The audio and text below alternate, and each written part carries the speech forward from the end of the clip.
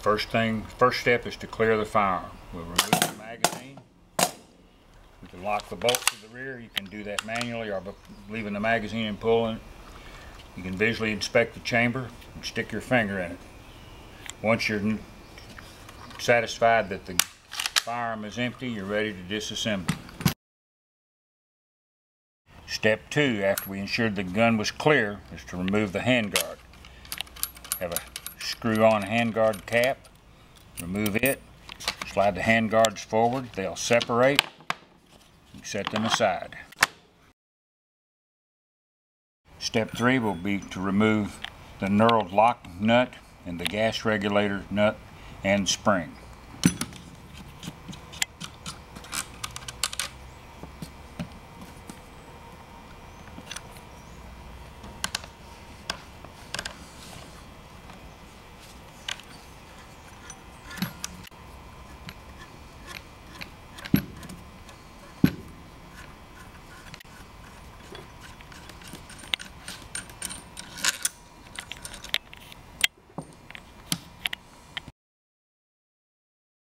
Step 4 will be barrel removal. We'll pull the bolt to the rear slightly, wiggle the barrel, and it'll come right out.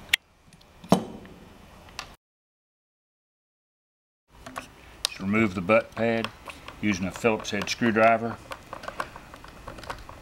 Try to screw it all the way back to where the screw comes through the rubber pad. You'll be ready to clear when both of them are out. This allows access to the takedown bolt that's inside the void of the buttstock.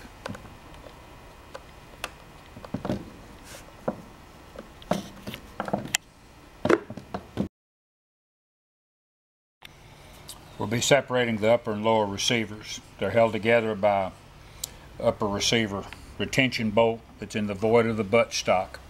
It's a recessed 6mm hole. We're using an Allen type bit. We're going to loosen it roughly 4 turns. It's tightening. 1, 2, 3, 4. We take the ratchet off.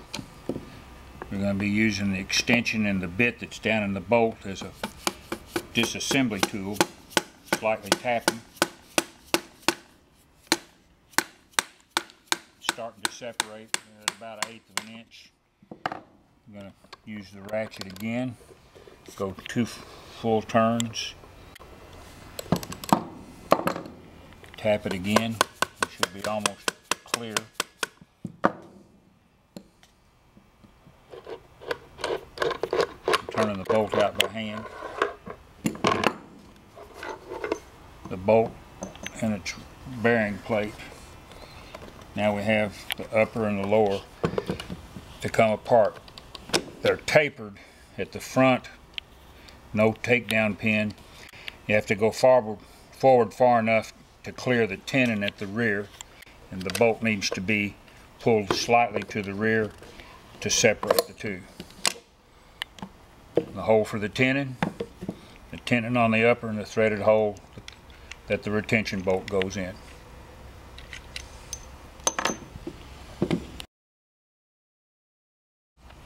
Final step 7 will be disassembling the bolt handle from the bolt so we can separate the bolt carrier and the bolt from the upper receiver.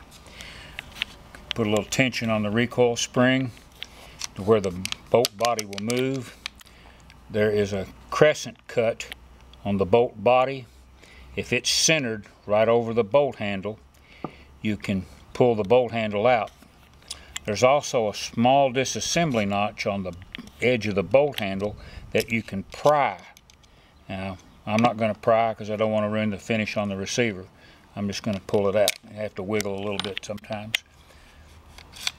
The rest of it